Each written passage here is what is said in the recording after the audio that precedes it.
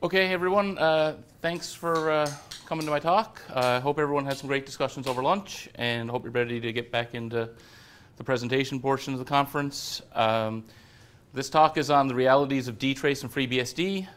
It is the experience that myself and some team members of a research project I'm working on have had while trying to use DTrace on FreeBSD for kind of an unusual use case. This is the work of a team of people, as you can see here. This is only a subset of the entire team. It's the people that had the most to do with the DTrace portion of it. I get the honor of being able to present this material on their behalf. My name is Brian Kidney. I am a software engineer. I've been a software engineer for about 15 years in various fields from radar, sonar, telecommunications, consumer electronics. In the early 2000s, I did a master's in computer engineering and cryptography and cryptanalysis. And recently, wanting to continue on that master's, but not wanting to be in such a narrow space, I started a PhD in computer security. And I'm doing that under the supervision of John Anderson at Memorial University. And this is one of the projects I'm working on as part of that PhD. I am not a DTrace expert. I've actually only been using DTrace since the fall of 2016, but I've been fairly deep into it with my research, so I will answer your questions to the best of my abilities. I may call upon some of my colleagues to help out if need be. We're just going to overview the presentation. I'm first going to give a brief overview of the Cadets project. Then I'm going to talk about some of the improvements we've made to DTrace, just so we can get into some of the interesting stuff very early on. Then I'll come back a little bit to how Cadets is using DTrace, and that will sort of inform a bit of what you've heard in the previous section, and the next section that I'm going to talk about, which is the future improvements, the things that we've started working on that we're really excited about from the point of view of DTrace. So the Cadets project, Cadets stands for Causal Adaptive Distributed and Efficient Tracing System. Cadets is a project looking at tracing operating systems from a security point of view. So if you look at this diagram behind me, we'll start on the left-hand side. We create some scripts that are going to sort of probe parts of the operating systems, things that we're interested in monitoring, information we want to gather. We plan where we're going to put those scripts. We distribute them amongst a network of computers. Think of it, say, in a government organization or a company. Then that instrumentation gets turned on those machines. It's gathering data, computing on some of that data, just bare trace for some. That gets sent back to a central server, which we can reduce the data if need be, or keep it in raw format and persist it, which then goes back to the beginning of the circle again, where we can analyze that data. We're using a provenance analysis system from the University of Cambridge called Opus. We can sort of analyze the data, see what was happening on the network, see if there's anything that we're interested in, we're suspicious of, anything that maybe, oh, this tracing is it's not getting us anything, but it is taking up a lot of compute time. We can refine what we're doing and then go back through the cycle. So we're looking at ground-up local instrumentation. One of the technologies we're using is a framework called Loom, which is a specification-driven instrumentation framework. So I'll talk a little bit about more later, but it allows you to sort of define a policy file that says what you want to instrument and what you're trying to get out, and allow the framework to instrument the software for you. It leverages LLVM Specifically, it's IR intermediate representation format to allow us to place in the instrumentation tracing after compile time.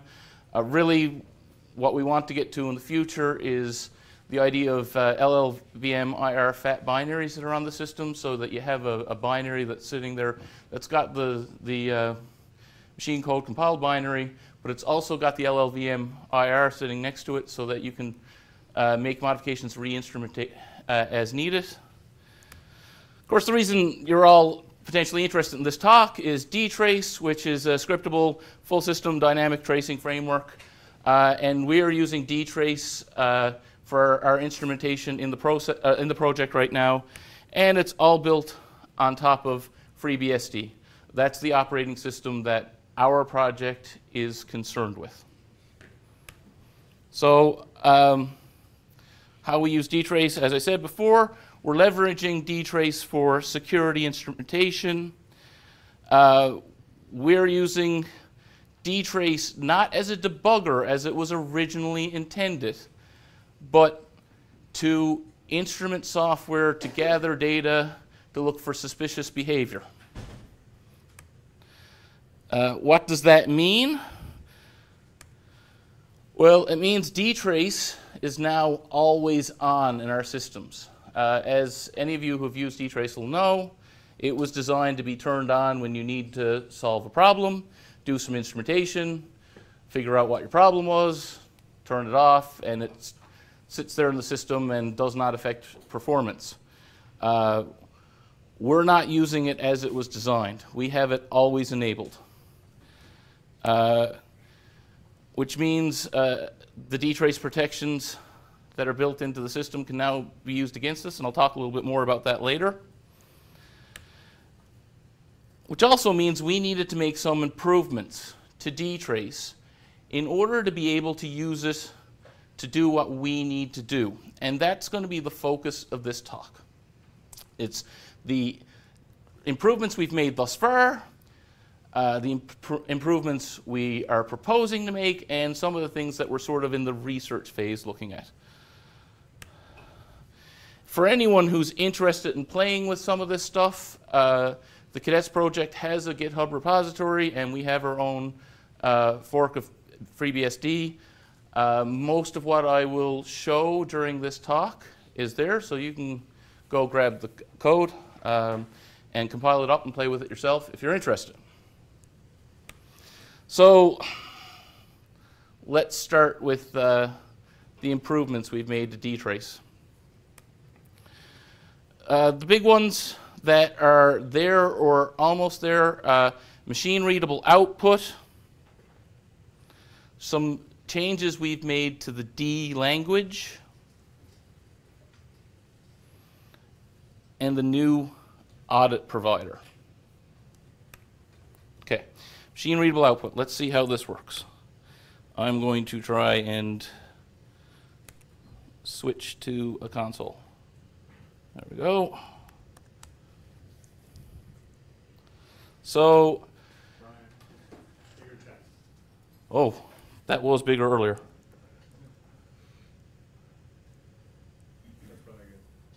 Can everyone see that in the back? We're good? Okay.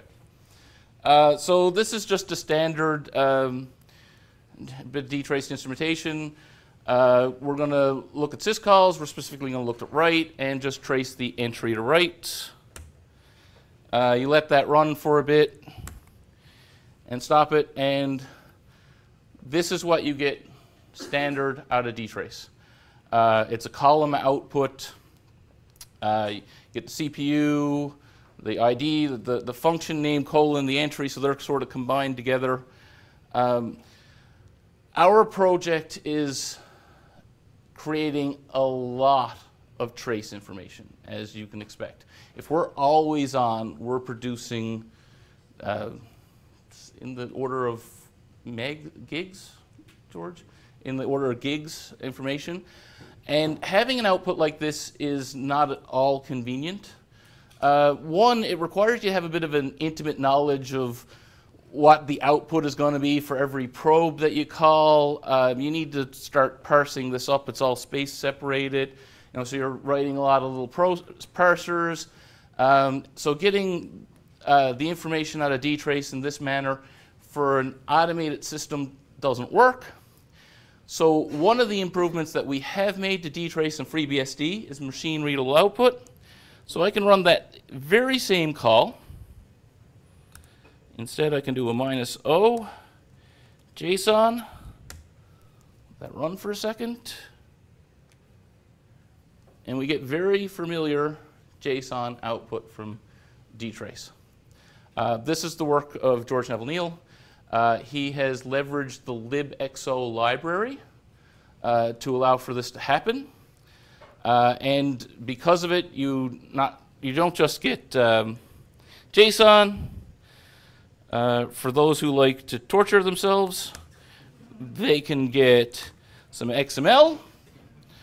The other use case that I first thought I couldn't think of a use case for the HTML output, but actually I think it might be more convenient than the XML output for me, because if you are someone who's writing a blog post about something they solved or something they're working on, this is not bad for someone who wants to add it to a blog post, and you can do a little bit of styling and get a really nice web page out of it.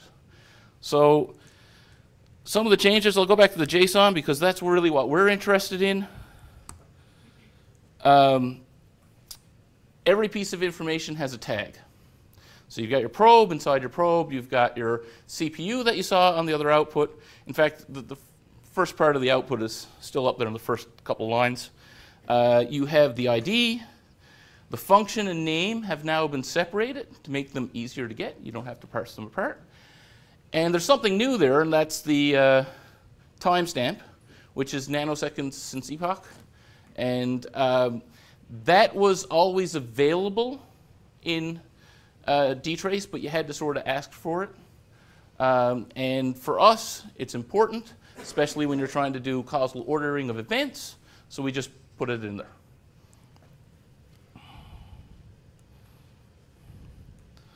So a couple similar output. As you can see the coloring here, you can just map. Yeah, it's not bad. It maps together all those pieces, and it's much easier now for us to take all of this output and then just run it through other scripts to pull out what we need to analyze it.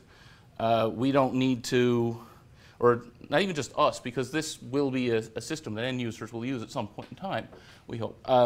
So they won't need to sort of run a few queries and look at the output and figure out how to write a parser and everything. They just get it right out of the box.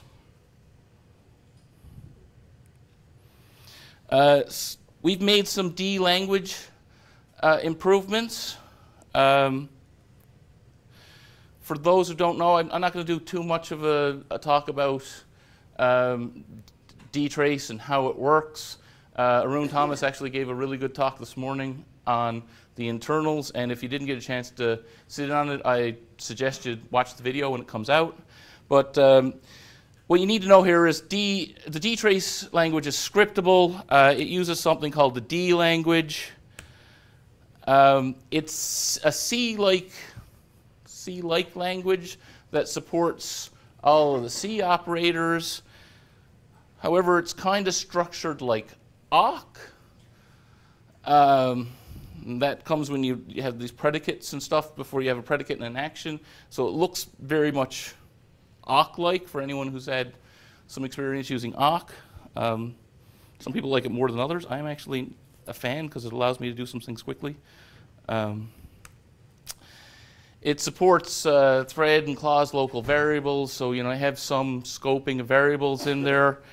And the big one for what I'm going to talk about here is subroutines are used to handle common tasks. So anything that you sort of want to add to the language that's like a printf or something like that is handled by predefined subroutines in the language. So one of those subroutines that has been added is copy out mbuff. This allows for reading of chained mbuffs in D. DTrace does not have a way to read chained mbuffs, and that's important in BSD because the network stack uses them for data. So if you want to get any data out of the network stack, you need to be able to read these mbuffs. So that function has now been added. Well, it's in the, sorry, that function has been added to the cadets. No, sorry. That function has been added to, sorry? It's in review for FreeBSD. And it should be upstreamed soon.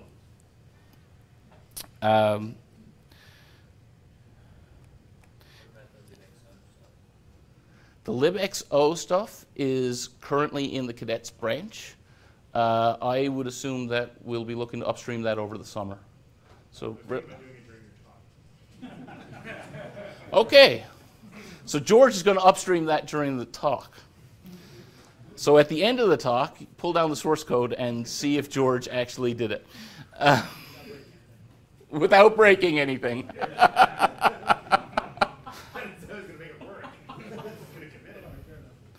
Okay, so here's an example of the output. Basically, if you're looking at a TCP input entry and you want to trace the memory, now you can do a copy out mbuff to get that mbuff chain.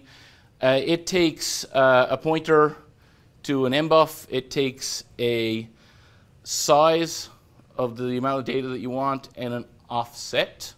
The offset is not used in this example. It's optional.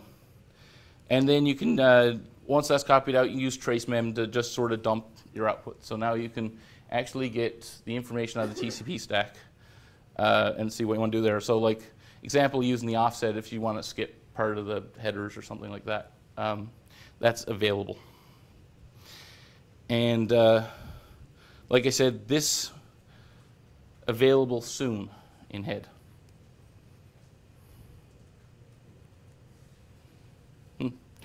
Didn't update the title on this slide. The next improvement this is sort of a D language improvement that we want to make. It requires a bit more investigation, and that's if statements in the D language. D has a ternary operator, which so you have this functionality there, but you get a lot of stuff like this. So if anyone wants to look at this, this is actually from one of the DTrace manuals. If you look at it long enough, you'll figure out what it's doing, because it's actually a common example you see with ternary operators. However, when you first look at it, your eyes glaze over, your eyes roll back, and you're like, oh, I had to figure out what this is. This is worse if you want to give this to someone that doesn't have a lot of experience with this sort of code, right? This is one of those barriers to entry. So we would really like if statements to improve readability. Now, there's a caveat to that. There is an if statement now. There is some syntactic sugar. Actually, I said imported from Solaris. It's actually from Lumos. It was. It comes from the Lumos code. It was put into DTrace in the fall of 2016 by Matthew Ahrens. And it has been ported to FreeBSD by Mark Johnson. So in this case, you can write, that wasn't supposed to show up like that, but okay. You can write if statements in D right now. This is an example I took from Matthew Ahrens' presentation on the work that he did. So, this is a fairly complicated, well, not very complicated, it's just one, an if-else nested in an if. It's a common thing that you might want to do when you're sort of tracing through and looking for specific conditions, especially in our research, we're looking for if, there's a write to this file and, maybe the size changed or something like that. It's a fairly common thing. You might want to do different things.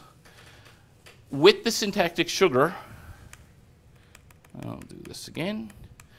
this is what you get. So basically what it does is it explodes the if statement into multiple actions in your script. So the first one there is sort of setting up in case there's an error condition that can not process things if the error happens. If you notice, the bottom four that are in black are actually, all they're doing is setting up the conditionals in the if statements. The two that are in blue are what you really want it done. And the problem with this approach, as we see it, is each one of these gets run and evaluated no matter what. And if you have a fairly complicated script, it's always on. You really want the shortcut mechanisms that you get in an if statement, you know. If this is false, we won't even look inside the nested if. We will just skip over. But you don't get that with the syntactic sugar.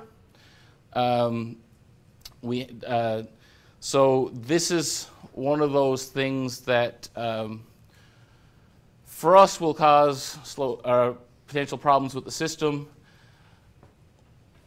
We are looking at how we can add if into the D language itself. So this is one of those ones, I placed it here because it's about the D language improvements, but it's not something that we have right now. It is something that we are actively investigating. One of the things we do have right now is the audit provider. For those who are in the room that are not familiar with what audit is, it is a subsystem for logging security-related events on FreeBSD. It allows you to meet government common criteria security standards.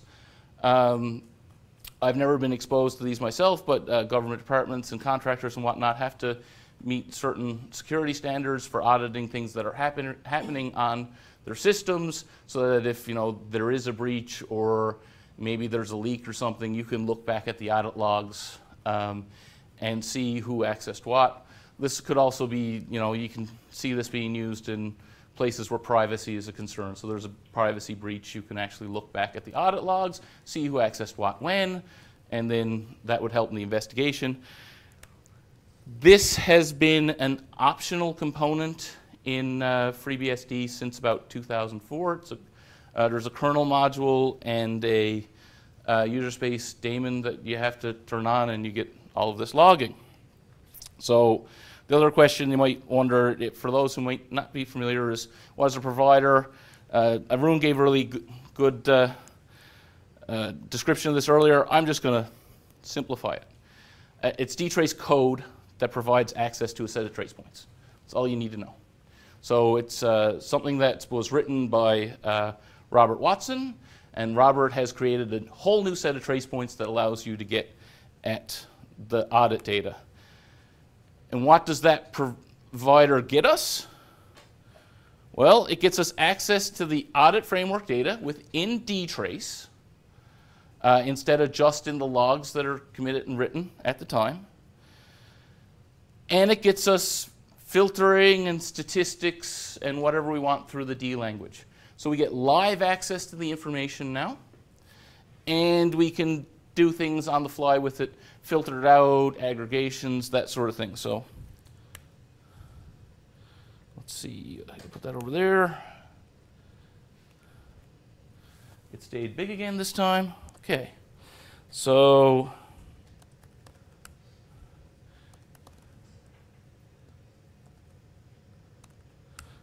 I wrote a little script earlier. It's using the audit provider.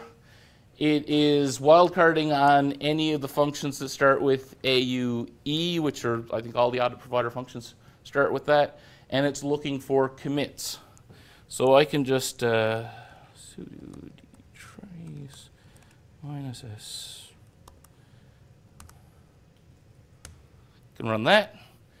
And now you see a live stream of all the audit events that are happening. This is not this local machine. This is a virtual machine that's using one of our, that's using our fork of FreeBSD, and it's set up specifically for some demo that we're doing next month, actually. And so you can see all the commits that are happening, and you can see which programs are actually doing those commits. So if you look there, most of it's DTrace. It's the main thing that's running. There's nothing else really running on the system other than SSH, because that's how I'm into the box. And so every now and then you saw some SSH stuff happening there as well. Okay, so we got a big stream of audit commits. We have that in a log file somewhere as well. That maybe doesn't buy us all that much, although we do have it in the live system. I could also, cat that first, count the commits.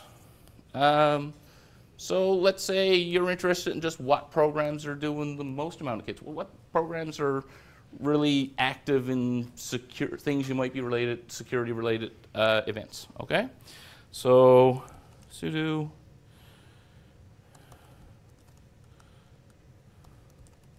I'm breaking that rule that I always had to never do live demos. Although they're somewhat scripted, so it's a little easier. This one, because it's doing aggregation, I have to stop it in order to get the numbers. So I'll just stop that. And so you can see on this machine, DTrace is the main thing that's running. 103 commits in that time period. SSHD had 5, and sendmail is also running on the system. I didn't configure it, so I don't know what sendmail is doing there. But hey, I didn't know that, so maybe I can go investigate it. So, you know, this is just one of those improvements that we've made. It helps us with what we're doing, but it is upstream to FreeBSD, and anyone who is using the audit framework can now use it to sort of look live on the system, see what's happening.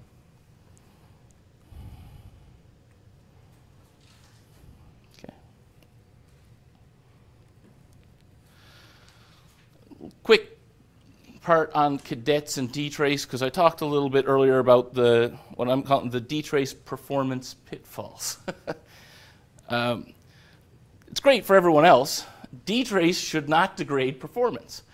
DTrace was built as a live debugging tool, wouldn't get accepted until you could, you know, reasonably convince people that you could run this on a system and not degrade performance, not kernel panic things, you know, so it's got some things in its design to help it with that.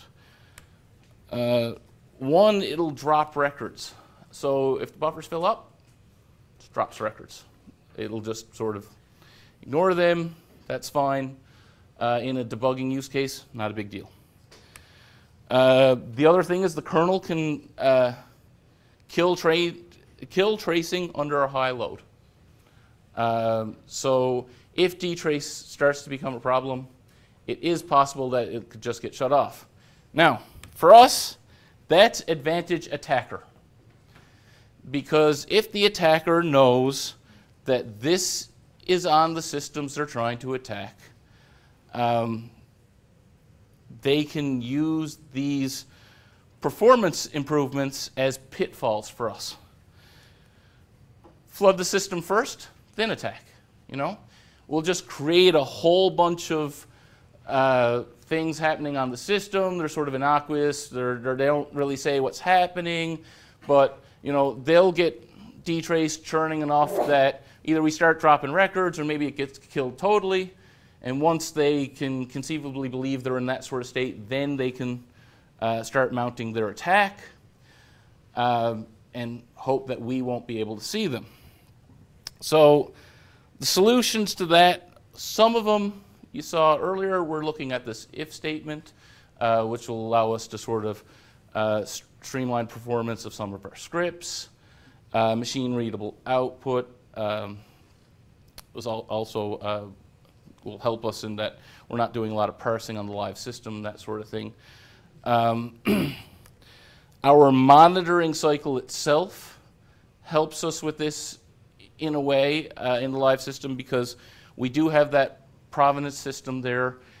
It can conceivably pick up this stuff that's not really a concern, get an idea where it's coming from, and in that whole cycle, that's when, you know, we'd start refining how we're scripting things. Oh wow, we're getting a lot of just results over here from SSH that really, well, SSH is probably not a good example, because you know, we're from SendMail or something that just really look like high mail volumes or something. And we're not really interested in that right now, so we'll tweak the scripts. We'll monitor that less so that we can get the other data coming through. We've also done some work. George has some work on buffer sizes.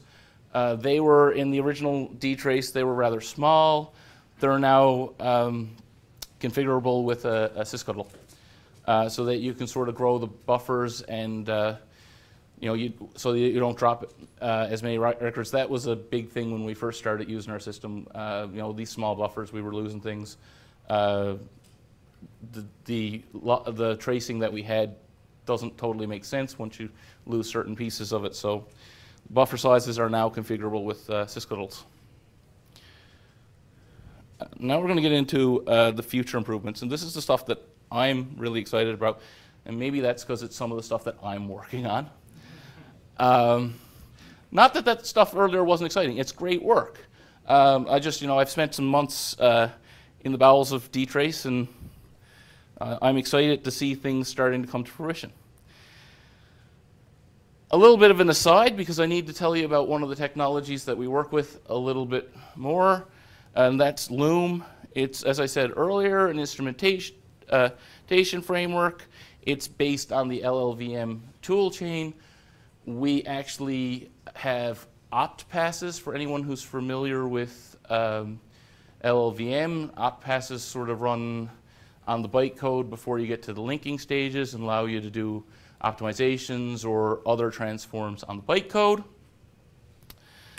We use that to weave our instrumentation into the LLVM IR. That instrumentation is defined in policy files, which allows the end user to be able to use the system with less intimate knowledge of how the system works, and more of it's a YAML file format. It's actually fairly easy to work with. And the instrumentation can be done at any time. As long as we have LLVM IR available, we can instrument it. And one of the things we're looking to do is use Loom for DTrace probes in user space. So we want to look at what's happening in user space with a little bit more detail. Like, one of the good examples is, can I get a stack trace every time someone changes this global variable? Because this one is rather interesting to us. So every time someone changes it, we're going to dump a stack trace and see where that came from.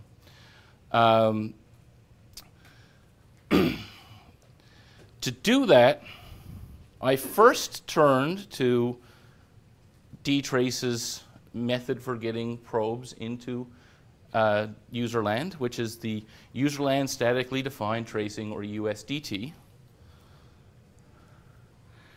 And I've included here sort of a block level diagram of how the system works. So you start with the provider X. So the classic example that you'll find online is a HTTP provider that was built for Apache to be able to monitor request start and stops. So you define that in a D file, DTrace's D language, and you run it through the DTrace command line utility. The DTrace command line utility is one of those command line utilities that does not sort of conform to the Unix standard of do one thing. It does everything. So with the right flags, you run that provider through the DTrace command line utility, and it gives you back provider x.h, which is a set of macros that you can now put in your C code to allow you to add your probe points.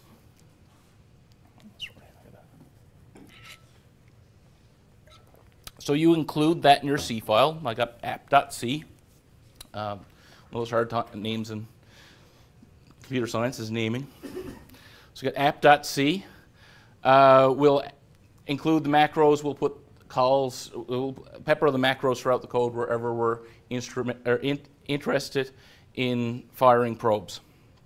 So then we'll compile that standard compilation process, and we get app.o, just a standard object file. We take that object file and we run it again through the DTrace command line utility because it does everything. And the DTrace command line utility then modifies your object where your probe calls are made. I've got no ops in here because this is the classical example. FreeBSD does that a little different. It does it with function pointers. But so at those call sites for the probe, in FreeBSD, it'll put function pointers, and the other implementations, no ops happen. There was some discussion after the last, at the last DTrace presentation that there have been some patches made to sort of conform to the classical standards, but it doesn't really buy much and may be problematic in FreeBSD. The other thing it produces is a provider.o, which has this a few ELF sections. One is in the ELF init. It writes some code in the init section that allows the on execution of the binary, it informs DTrace of the probes that it has. And it also has this sunw.dof section, which is a DTrace object format section, which basically contains the locations of all of the probe points, which can be handed to the kernel to allow the kernel to decide, once the tracing is turned on, what got called where. So then you link that together and you get your binary. It's a bit of an involved process. Some things about performance and problems. The probes are disabled when not tracing. Again, the probe site is either replaced with a no-op or a function pointer. So there should be no overhead when you're not tracing. It's when you turn on the tracing that DTrace will either change the function pointer, or in the case of the no-ops, it normally does a fast trap on the x86 systems. It's an int3 that once it gets into the DTrace kernel, it can then use the information that was handed down on the relocations to decide where you are in the code and what probe was supposed to fire. This has zero overhead theoretically. I say theoretically. Bjorn Zeeb has done some looking at DTrace in the Gem5 microarchitectural simulator, and he's found some odd results in that the original DTrace implementer said, you know, there's no overhead here. You just put a no-op, but there's some things that happen before that to save your stack, and some things that happen after that to restore your stack. So there is overhead that's happened there, and it's a little bigger than we thought. Those are very early results now, and if you're interested in what Bjorn's doing, he is giving a talk later today, I believe, on what he's been doing with FreeBSD and the Gem5 simulator. Problems, the DTrace tool modifies your binary. It's not a big deal for some people, but some of us don't like when other tools modify our binary and we're not really sure what's happening there. It doesn't play well with make because there's intermediate step, and actually getting into the build systems, I've been told, is problematic. And for me, the biggest problem was that it makes heavy use of relocations. And for those not familiar, relocations are for when things are dynamically loaded at runtime to allow, you don't know exactly where you are in the binary at compile time. So there's some calculations that has to be done in order to determine, what the location is. And all this happens in the linker stage. And Loom works in the IR stage, which is before the linker. So I did a lot of work with it. I did a lot of investigation, but we never really found a way that we could use Loom without looking at compiler backends, and we didn't want to do that. So what we're sort of proposing and working on is a Loom-based userland tracing. So this one's much simpler, as you can see, on 4 blocks now. I didn't have to go across the page. You have your app.c, and you compile it.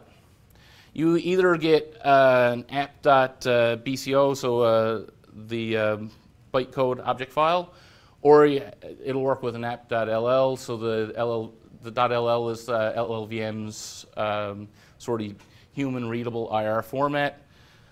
Or maybe in the future we will have IR fat binaries. So these binaries that have the machine code and the the intermediate representation or together, and we can do it on any binary then. This is something that's done in the Apple world when they distribute to different systems so that they can do the optimization for the system at the system. Then, anytime after the compilation and build process, we can just run Loom. So it's not part of your build system anymore. It's not even something you'll see if you're not interested in instrumentation. But what we want to do then with Loom is for it to take a policy, instrument the binary, and then also produce this provider x.d, which DTrace will need in order to understand the provider and what it is we instrumented, because this will be done on the fly. So you don't want to, we don't necessarily want a provider written up front. We want the tool to define that for us, and then we can just hand it to DTrace. This is in very early stages of development. How we're actually getting rid of a lot of that linker stage relocation stuff is we have prototyped a system call called DTprobe, which allows you to hand information directly into DTrace.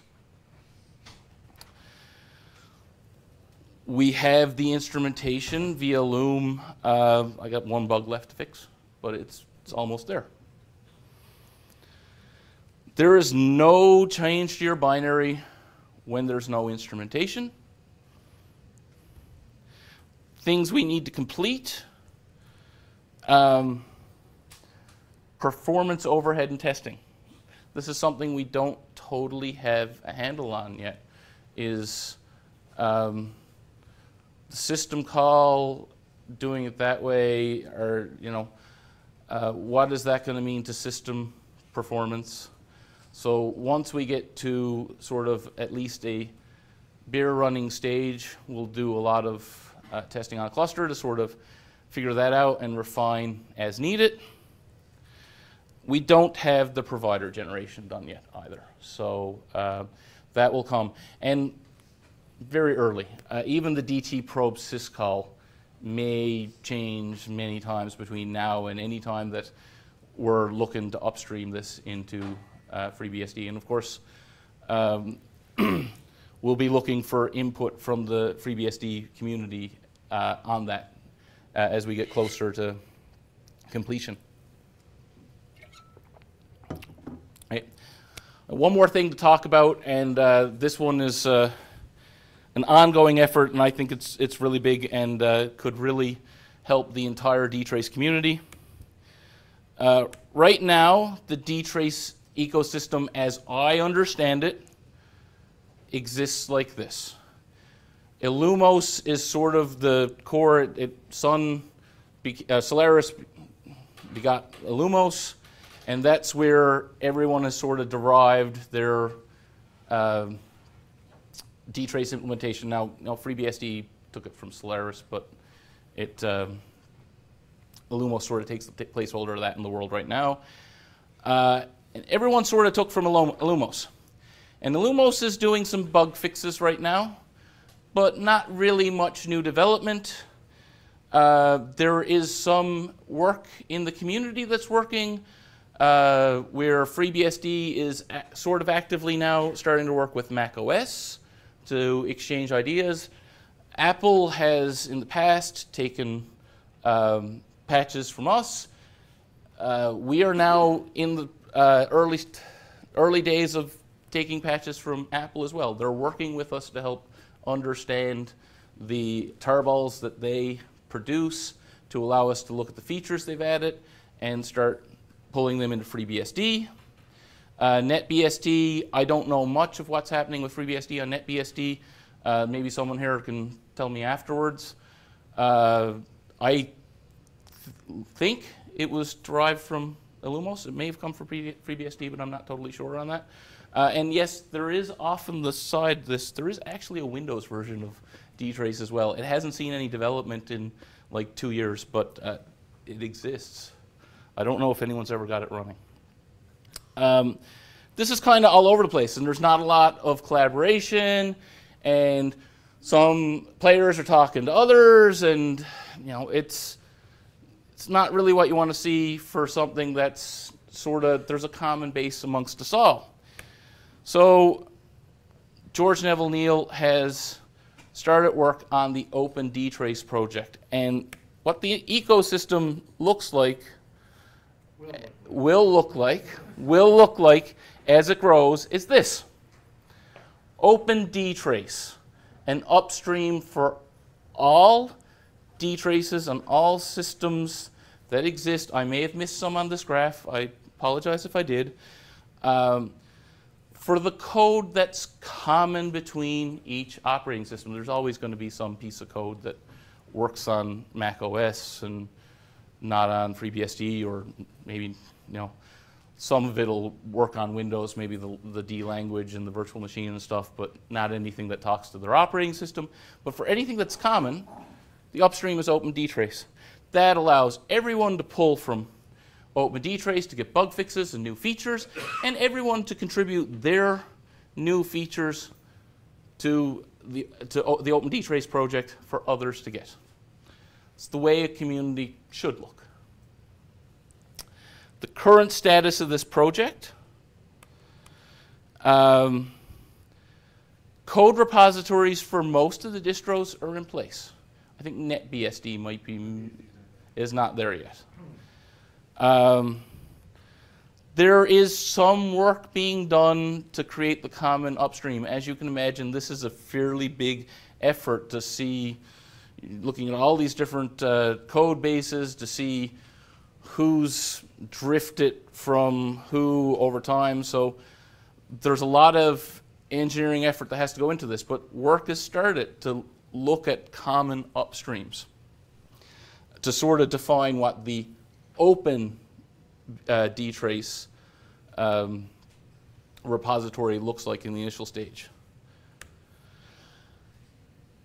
As this is happening, there's a bi-weekly DTrace phone call. We've got people from FreeBSD and some of the vendors. We've got Mac OS people on the phone. They're working on sharing what they've done and what they'd like to do. For that, an request for discussion process has been added to the Open DTrace repository for adding new features. This is based off the joins model. So if you want a new feature, you write it up. It goes in a draft state. It's there for discussion. What are the impacts to the systems? Are there any security implementations? And then you can get feedback from everyone so that everyone's on the same page as to what they're getting, what they want. The Open DTrace repository now maintains the DTrace toolkit. For anyone who's used the DTrace toolkit, it was written by Brendan Gregg. It has a lot of out-of-the-box, very useful scripts for trying to find problems on your system now. If you go to Brendan Gregg's website now to look for the toolkit, you will see some red text that says, go to Open DTrace. They're now maintaining this for me. So it's now in one place. And as part of that, that's allowed for some patches to be made to make it work on more operating systems, because for a while there were certain scripts didn't work just because Python's in a different directory or something, so shebangs had to be changed and stuff. So some patches made to allow that so it works on more of the distributions. The other big piece of work that's happening now is a specification for the DTrace intermediate format and the DTrace object format. This is how the D language gets compiled and the objects that it resides in. It is somewhat documented in the code. The DTrace code is actually really well documented, but there's no sort of specification document that says this is an instruction and this is what it takes and this is what you'll get back. And what this allows us to do, first and foremost, is better testing of the framework. You have a specification. It's much easier to test to a specification than sort of a understanding of what the code should do. It will allow us to start looking at new execution substrates, just-in-time compilers for the D language and stuff like that. And it will allow us to make it easier just to make future extensions of the language. If you understand what's there, you understand what's missing or what can be leveraged to produce what you need. That is my presentation. Thank you very much. I will entertain any questions you have. I got one right away. The work you're doing with the cadets project, yes, is, as you mentioned at least once, is obviously going to generate, pardon my language, a metric crap ton of data on any system that has this enabled at runtime. What's your end goal for me as a sysadmin to actually make sense of that data? So the consumer of this system right now is maybe not the average sysadmin.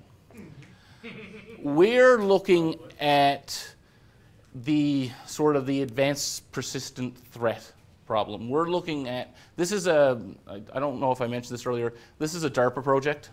It's part of a bigger project called Transparent Computing, which is, the idea is to make operating systems more transparent as to what's happening on them so we can understand what's happening in our systems.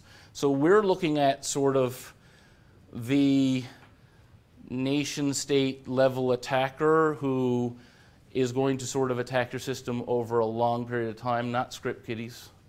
We're looking at someone who's going to come into your system, maybe sit there for months after they've gotten in through some sort of spear phishing or something, then start to probe the system to figure out where things are, lateral movement throughout the network, before maybe even a year later they start exfiltrating data. Think some of the things that happened in the United States last year.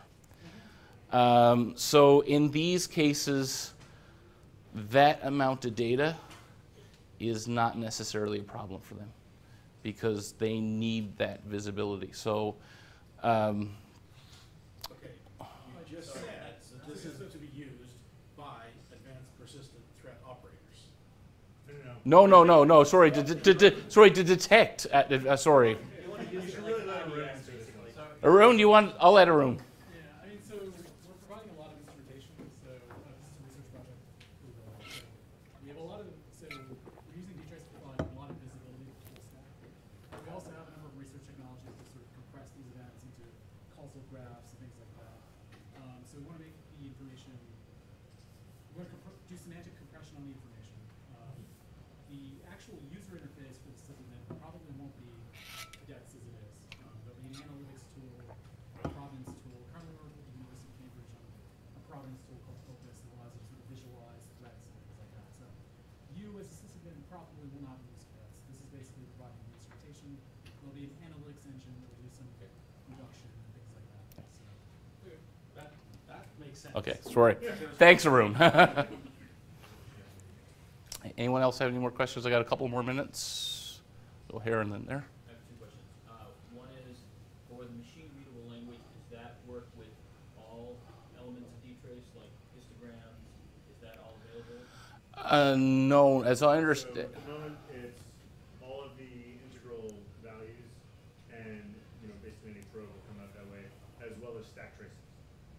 So the aggregations have not been turned into a machine-readable format yet, because I looked at it, and then I went and looked at something else, and then I'll go back and look at it Yeah, again. and things like trace that when you're printing out. And then the second question was, for the open DTrace, do you have folks from the Lumos community that are currently involved? Are you looking for? So a bunch of us actually went to DTrace Conf. and have talked to some of those folks there. The repos aren't in a state where people are going to start committing anything to them yet. We definitely want the Lumos folks to work in that, but generally, like, if you look at how OpenZFS works, they're still doing much of the work in the Lumos, and then it's getting pulled out. We are there to provide a place to collaborate. So we'd be very happy to have the Lumos people hack in that. But there are none there at the moment. At the moment, I'm just trying to get the thing set up so it'll build on all the operating systems from our repos. I'll try to help there. Okay, awesome. Send Excellent.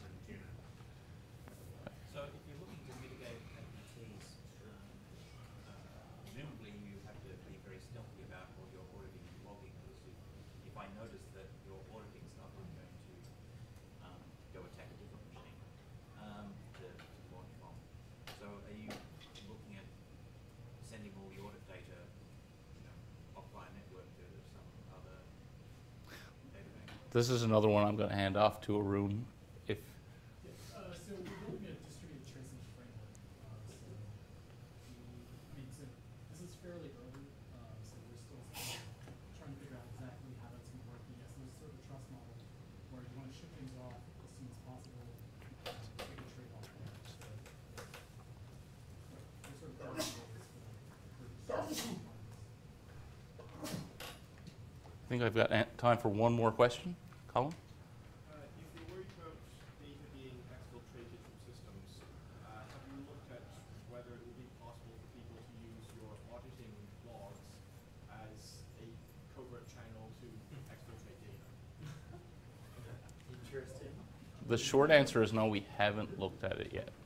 Yeah, so this is part of the research challenges. So again, we're fairly early on, but yeah, so if an attacker gets our system, they can exfiltrate a lot of data. So the thing we want to do is look at controls over which things you can instrument, things like that, and sort of a trust model for the instrumentation. But we're kind of early on that. So yeah, that is something we will be looking into. Not there yet. With that, my time is up. Thank you very much for your attention. If everyone could put some feedback in the speaker thing, this is my first time talking here at BSDCan. I would really appreciate some constructive feedback. Thank you very much.